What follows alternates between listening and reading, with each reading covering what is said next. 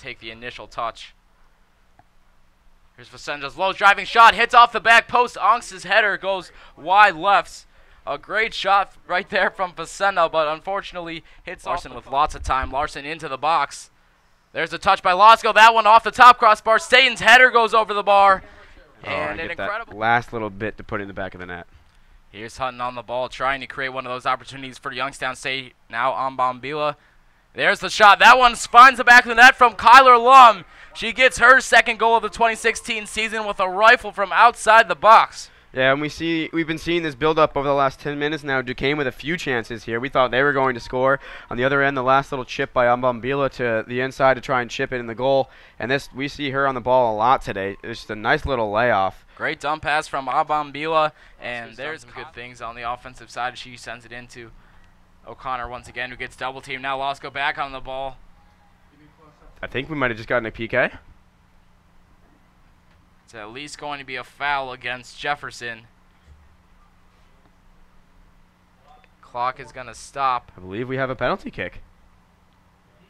And it looks like Casey Yonks is going to be the one taking it.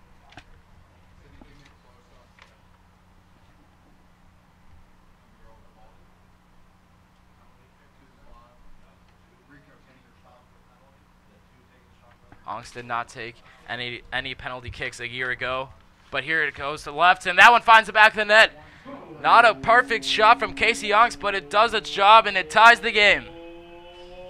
Well, the play leading up to that goal beforehand was just good offense on Duquesne's part. Abby Losco, we saw it started with her, and I can't remember if that was more likely to send extra players in. Here's Lehman, gets a header on it. She had a clean look at the goal, but that one hits off the top of her head and goes over the crossbar. So 2:23 to play. It's going to be Youngstown State possession. It's just gone over the bar, or it's been on target. So they've taken their shots very carefully, especially from Lum. Here's Lum. She takes a far shot that challenges Murphy. Murphy had to dive to make that save, and she'll dive low to stop another one. So I believe that'll be 2 more saves added to the total for Murphy. And you guys come away with the draw today, but you guys have Longwood on next Friday. So what's the next step going forward for the next few days for you guys? We have to get better in the final third. We have to be more ruthless in front of goal.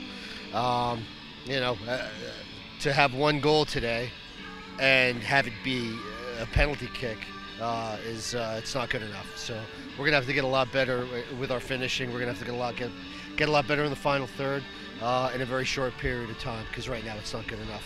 Well, good luck, Coach, and we'll see you on Friday. All right. Thanks to Matt Fogel and Coach Alvine for taking the time to speak after the game about tonight's game. Not surprising.